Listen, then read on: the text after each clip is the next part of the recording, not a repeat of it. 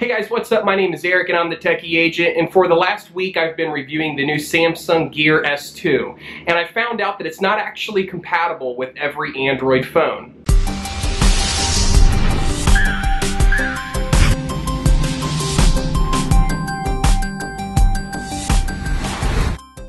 So the new Samsung Gear S2 is running Tizen like previous generation Samsung products, but for the first time it's now compatible with Android phones, and not just Samsung Android phones, it's compatible with other Android phones outside of the Samsung family. However, there's a lot of information going around saying that it's compatible with every Android phone, and that's actually not true. There's a couple of requirements that your phone must meet in order for this watch to be compatible with your phone. So the first requirement is that your phone has to be running at least 1.5 gigs worth of RAM. If you're running 1 gig of RAM, the app will likely not be compatible with your phone and you won't be able to pair it with the watch. Secondly, you'll need to be running at least KitKat 4.4 or newer. If you're running an older version of Android, you will likely not be able to download the app and then use that to pair with the watch. Now maybe you're thinking, isn't every Android phone running at least 4.4 and having at least 1.5 gigs of RAM? Actually not. Last year's 2014 Moto G actually isn't compatible with this new watch. And the reason I know is because I have the Moto G and I tried to pair it